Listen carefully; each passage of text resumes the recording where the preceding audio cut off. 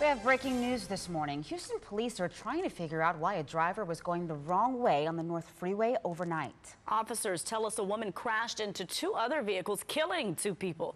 ABC 13 reporter Trina Adger is live along I-45 near the White Oak exit. Trina? Eric and Brianna, it's always hard to hear about these stories, but especially leading into Christmas. Police cleared the scene about 5 hours after that report that driver was going the wrong way. Now, that call came in at about 12:30 this morning. Police say approximately 1 minute later, there was a report of an accident. They got to the scene to find 3 mangled vehicles in the roadway. Police say the wrong way driver hit 2 vehicles. A man and woman in one of those vehicles died at the scene.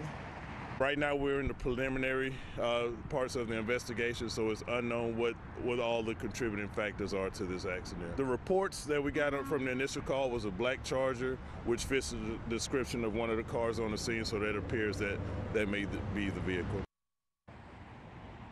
Now, that wrong-way driver, that woman, and a man in another vehicle were sent to the hospital with non-life-threatening injuries.